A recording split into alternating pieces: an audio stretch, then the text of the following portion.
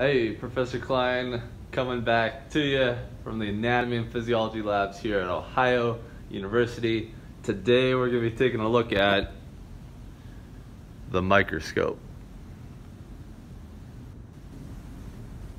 So the first thing you want to consider before you even start and turn on the microscope is the setting on the side. So you notice there's a light setting that goes from 1 all the way up to 10.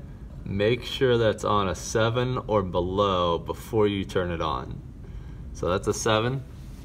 Come to the front, turn it on, make sure this light turns on, which means the light is coming up through what we call the stage. So this is the stage right here with a clip that can pull back. So now we want to take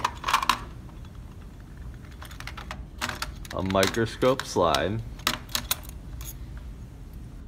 and you'll take it, preferably with 2 hands, slide it in, and let it lock in place.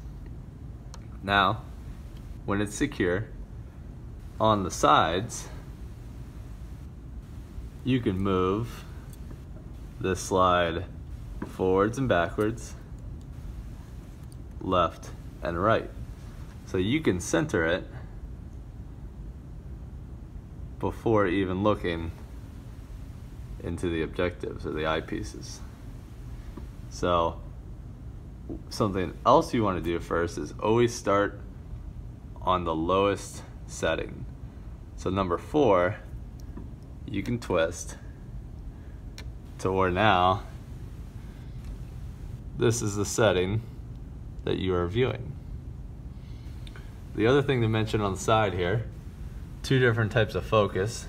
The coarse focus, which is this big knob, makes the stage move up and down a lot.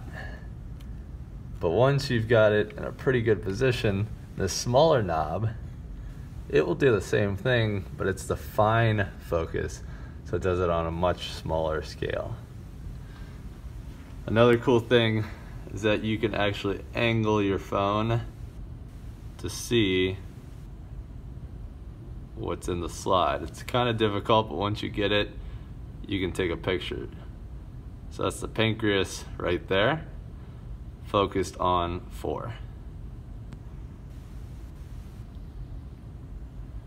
You would then want to move it to the next one, 10. Same thing, focus it in, see it from 10, then move it to 40.